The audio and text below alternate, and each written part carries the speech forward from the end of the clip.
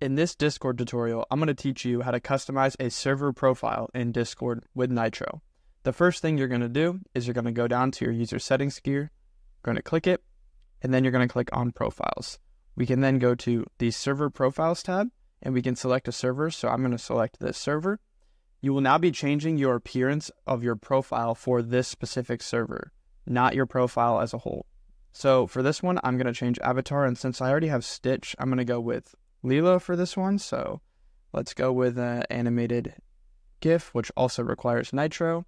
I'm going to recenter this and make this my profile picture. Then let's also do a banner, and I'll do the same thing. Search for a banner, do this one, and we're just going to reframe it, and we're going to hit apply. And then let's say I want to go with a lighter profile, so let's just do that. And let's go with green accent, sure. And then we're going to hit save changes when we're done with all of that.